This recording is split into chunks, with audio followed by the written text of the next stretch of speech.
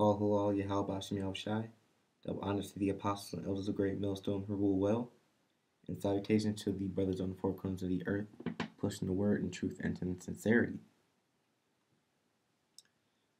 The Passover is a couple hours away, and more and more, this thing of ours, the truth, is getting more serious. You got guys falling out the truth left and right. You have bouts of depression and doubt and all these different demons that plague your mind. But the thing is, it's only going to get worse. We have to, us in this truth, we have to suffer. We have to, and we also have to push through it. Because the Passover was a difficult time. During the time of the Exodus, when we were on our way out of Egypt, and during the time of the Roman Empire with Yahushua. His Passover was of a weightier matter too, man. During the time of the Exodus, we had death all around us. And, during Yahushua's Passover, death was on the horizon. So, and the man himself, he knew that, through the prophecies, because the prophecies were written about him. So, my question is, if the Lord himself suffered, we're going to suffer as well, And this thing, you're gonna be sorrowful. You're gonna be depressed. And you're gonna be serious. That's the thing. The Passover is not a laughing matter. It is not a joke. I wanted to get into a little bit of Luke the 22nd chapter, when Yahushua was in the garden, when he was in the Mount of Olives, and he was pleading with the disciples to pray with him, because he didn't want to drink of the cup, that he had to drink of, man, which was, sacrificing himself for the nation. This is Luke chapter 22, verse 39. And he came out and went as he was wont, meaning as he was accustomed to, or, on the path or something like that, to the Mount of Olives, and his disciples also followed him. And when he was at the place, he said unto them, Pray that ye enter not into temptation. And he was withdrawn from them about a stone's cast, and kneeled down and prayed, saying, Father, if thou be willing, remove this cup from me. Nevertheless, not my will, but thine be done. So I didn't want to go through what he had to go through, man.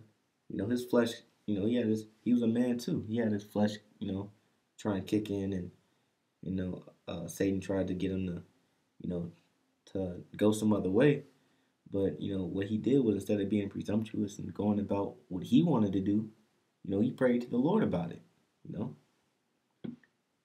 and he said, well, not my will, but, your will be done, which is a prophecy, And, as you well know, these scriptures were written to him, man. And the big prophecy was Isaiah the 53rd chapter, which we're going to get into a little bit. And it says, And there appeared an angel unto him from heaven, strengthening him. So as he prayed, there was an angel giving him strength, giving him the strength to go through what was about to happen. And being in an agony, he prayed more earnestly. And his sweat was as it were great drops of blood falling down to the ground. And that's actually a medical condition. Esau calls it hemitidrosis. And I'm gonna bring that up in the tab. It says, And when he rose up from prayer and was come to his disciples, he found them sleeping for sorrow. And he said unto them, Why sleep ye? Rise and pray, lest ye enter into temptation. And the reason, why he was telling the disciples, like, man, hurry up, get up and pray with me. I need somebody to keep me company, because he was going through all types of things in his mind, man. The Lord was under extreme amounts of stress, man. Just like we were during the time of the Exodus, man. During the Passover in Exodus chapter 12, we were under extreme amounts of stress, man. There was no laughing, there was no playing around, and none of that, man. But you got guys now that take the Passover for granted, like it's this all grand celebration, man. Which it's not, We're what you call a celebration, and making light of it. The Passover is remembrance. as a remembrance from being saved from death, man, and and also being delivered from from the captivity of Egypt. And guys will say, "Oh yeah, the Passover is about being delivered from Egypt," but what about the downside, man? What's the downside was death was all around. You know, it was a horrible time. Yahweh Shai, death was in the air, man. So what kind of vibe does that entail? That entails sorrowfulness, depression, seriousness, haste, not to linger and, have burgers and fringes, man, and marry each other, man. That's not what the Passover is about, you know.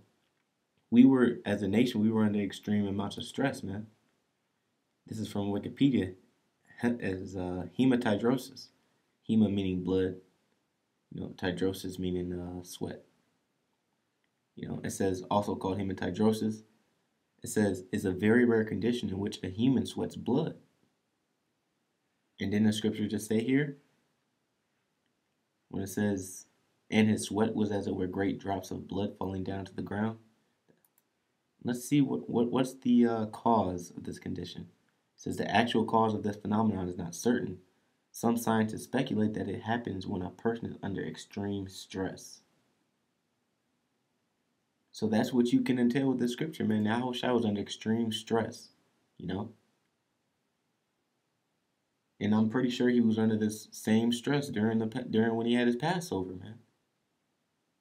But now, since the hour is approaching and it's getting closer and closer, the more and more he's starting to feel it in the spirit. And I'm pretty sure, he started reminiscing on the prophecies because he knew the prophecies, so he knew this was going to happen, man. That's why he prayed to the Lord and he said, but, your will is going to be done no matter what, So I'm pretty sure he reflected on, pretty much reflected on this scripture here. Isaiah chapter 53, verse 1. Who hath believed our report? And to whom is the arm of the Lord revealed? For he shall grow up before him as a tender plant and as a root out of a dry ground. And that speaks of Yahweh Shai, the root of Jesse. He hath no form nor comeliness, meaning he wasn't pleasing to the eye to look at, man. He probably wasn't the most fancy guy around, man. He didn't have $1 million in his pocket, walking around having a pocket chain watch and driving a Lamborghini. None of that, man. And when we shall see him, there is no beauty that we should desire him. I mean, he didn't look like they wanted the Son of the Most High to look, He is despised and rejected of men because everyone was looking at him with fleshly eyes, man. They weren't thinking spiritual. A man of sorrows and acquainted with grief. A man of sorrows and acquainted with grief. Now, doesn't that sound a lot like Yahweh Shai? Under extreme stress, sweating as if it were great drops of blood falling down to the ground. It just said he's a man of sorrows and acquainted with grief because he has all the knowledge, man. He knew exactly what was going to happen, why it's happening, and who he was doing it for, man. The scripture says he took upon himself all our sins. That has a great stress on your body as well as the spirit, man. And you got niggas around here laughing and joking and making it a party, man. And we hid as it were our faces from him. He was despised and we esteemed him not. I mean, he wasn't well liked. Surely he hath borne our griefs and carried our sorrows. Yet we did esteem him stricken, smitten of the Most High, and afflicted. Right? He bore our griefs, but and the people that he bore the griefs for, they figured this is Satan, man.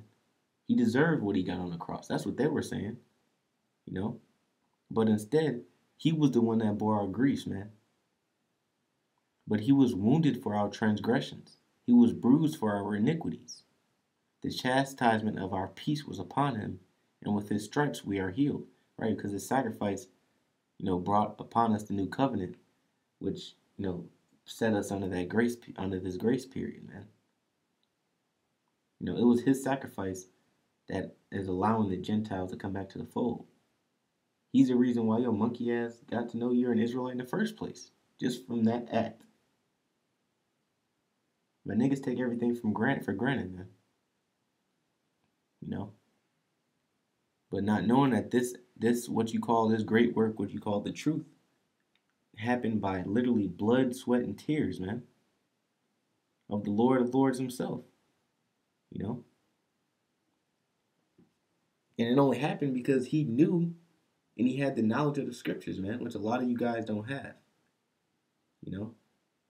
And he understood that, look, this is not the time to be laughing and joking. You know, the only time you laugh and joke about serious matters is when you honestly don't know and you're honestly ignorant to the fact. You know, this is Ecclesiastes chapter 1, verse 18. For in much wisdom is much grief, and he that increaseth knowledge increaseth sorrow. So he had the knowledge and wisdom of the prophecies in the scriptures, man. So he knew exactly what was going to happen to him. He knew the prophecies. He knew he was going to get put to death. He even told, you know, he even told, can't remember who it was. I don't remember if it was a woman or a man.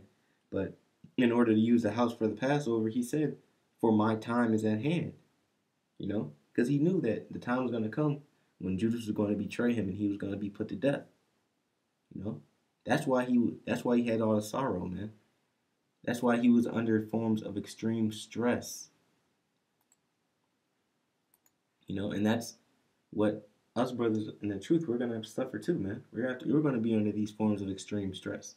The longer and longer we keep going in the truth, you know, the closer and closer we get to the end, the more stressful it's going to become, you know. This is Hebrews chapter 2, verse 9. But we see Yahushai, who was made a little lower than the angels, for the suffering of death, crowned with glory and honor, that he, by the grace of the Most High, should taste death for every man. And that's what he did. Didn't Isaiah 53 said he borne our griefs? He has borne our griefs and carried our sorrows. So it says he should taste death for every man. So we were redeemed from this act, you know. For it became him, meaning death. For it became him, for whom are all things. Because he created the earth, and he created the earth to be round, and by whom are all things, and bringing many sons unto glory, to make the captain of their salvation perfect through sufferings. So that's how we're going to receive salvation, man, through sufferings, man. Not from laughing and joking and having parties and shit, man. You know, having Israelite parties and charging $500 for a family of 5, man. That ain't gonna get us saved out of here. You know, our salvation is being made perfect through sufferings. And the Passover represents us. It represents death passing over us. You know, the destroyer passed over our houses and destroyed, you know, the undesirables of Israel and destroyed the Egyptians, man. Fast forwarding up to Yahushai, you know, the Passover represented Yahushua being that sacrificial lamb. Fast forwarding up to now in the end days, we're looking for a new Passover. We're looking for, you know, us to not only, you know, be transitioned from the kingdom, you know, having that exodus out of America, out of Babylon, and being extracted, but also, you know, death passing over us as well too. You know, back then the destroyers with the sword and with, you know, various plagues. You know, now the destroyer is going to be the chariot and the nuclear missiles. You got the pestilence, the RFID chip, which is death. You got the martial law, the race riots. Those are all instruments of destruction that we're looking forward to passing over us as well, man. And if you want that gift of death passing you over, you have to take the Passover seriously. And with that, I want to give all praise to Yahweh Shemi Shai, double honor to the apostle and elders of the great millstone, and salutations to all the brothers, the sincere brothers on the four corners of the earth, pushing the word with truth and sincerity, and celebrating the Passover with haste and humility, you know, in a serious mindset. Shalom.